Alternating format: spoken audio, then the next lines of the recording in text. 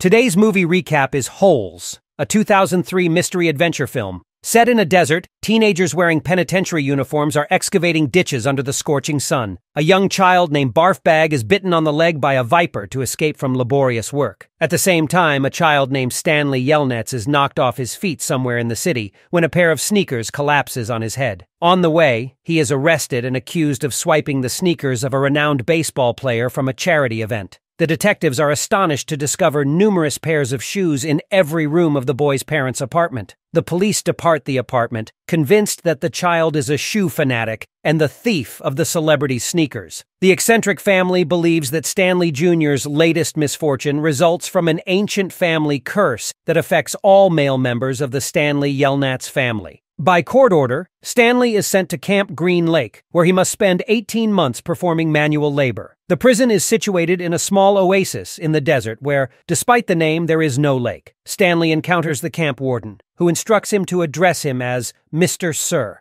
Stanley is given a prison uniform and a spade, and his duties are explained to him. From dawn to twilight, he must excavate holes in the desert. Introduces Stanley to the other inmates. The adolescents only respond to their nicknames, which include X-Ray, Armpit, Squid, Zigzag, Magnet, and Zero. Zero is the smallest of the teenagers and received his nickname because he is always mute. Stanley joins the team in place of BARBIE, so the boys initially regard him with disdain. At lunch, Stanley discusses why he was admitted to the camp. He was falsely accused of swiping the shoes of a baseball player. Zero breaks the silence for the first time after hearing the boy's story and asks Stanley if the sneakers had red crosses, which Stanley affirms unexpectedly. Stanley remembers his father's tales about their great-grandfather, Stanley Yelnats I. He is the cause of their family's misfortune. He had previously made a fortune on the stock market, but he was defrauded by a woman known as Kissing Kate Barlow. Once upon a time, the woman and other outlaws operated in the Wild West, and she was notorious for leaving a trail of colorful lipstick on the features of her victims before she killed them. Stanley Yelnats I was a swine farmer in a Latvian village, where he fell in love with his employer's daughter. Stanley decided to consult Madame Zeroni, the local seer,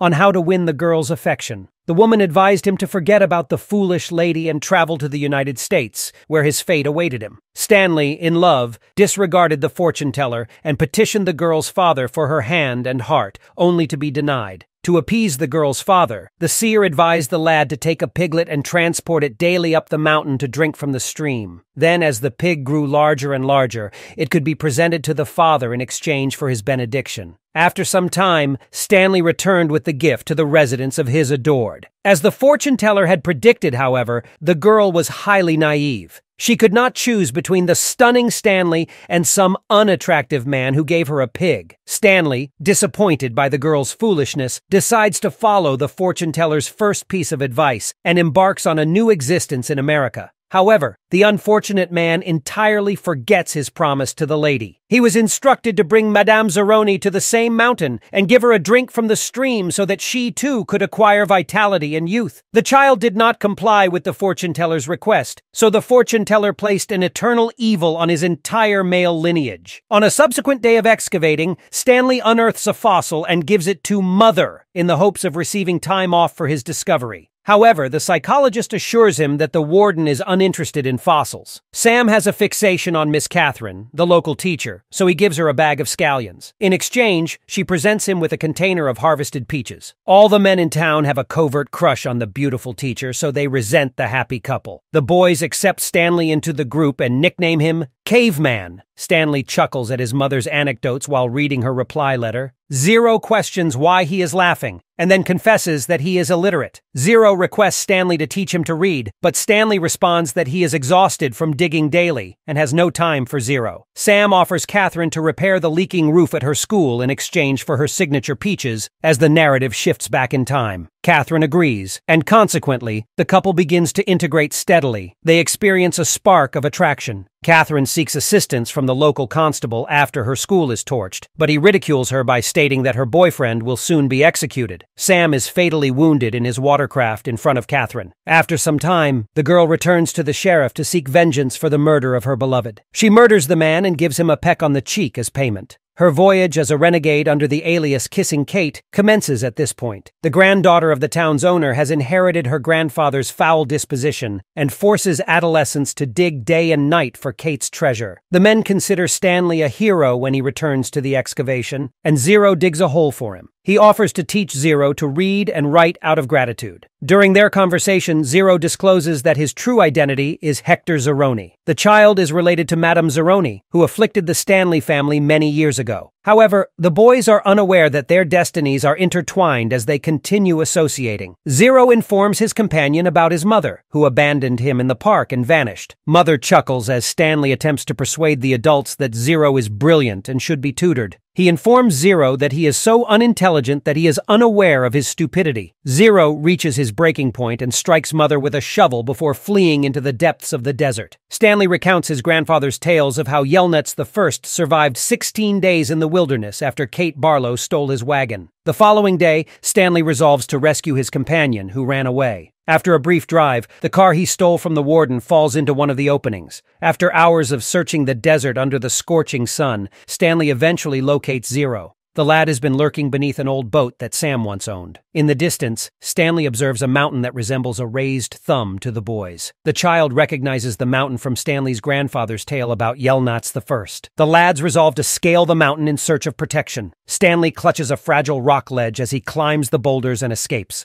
Zero hands a shovel to his companion so he can use it to clamber up, which causes the child severe palm injuries, but he saves Stanley's life. The lads almost reach the summit, but Zero collapses due to exhaustion and cannot continue. The guys take a pause, during which Hector admits to his friend that he is at camp because of him. Fear of being held accountable, Zero stole the same shoes from his orphanage and hurled them off the bridge onto Stanley. Following his confession, the youngster passes out. Stanley harbors no ill will toward his friend and carries him the remainder of the distance. Consequently, he unintentionally fulfills his great-grandfather's pledge to Madame Zeroni by transporting her great-grandson to the creek at the mountain's summit. The cheerful pair drinks from the watercourse and consumes the same remarkable onion Sam grew next to the water. The Stanley family's familial curse has been permanently alleviated. Stanley's attorney arrives at the camp and informs the commandant that the boy must be returned home because he is blameless. However, the warden conceals that Stanley has been missing for days and may already be deceased.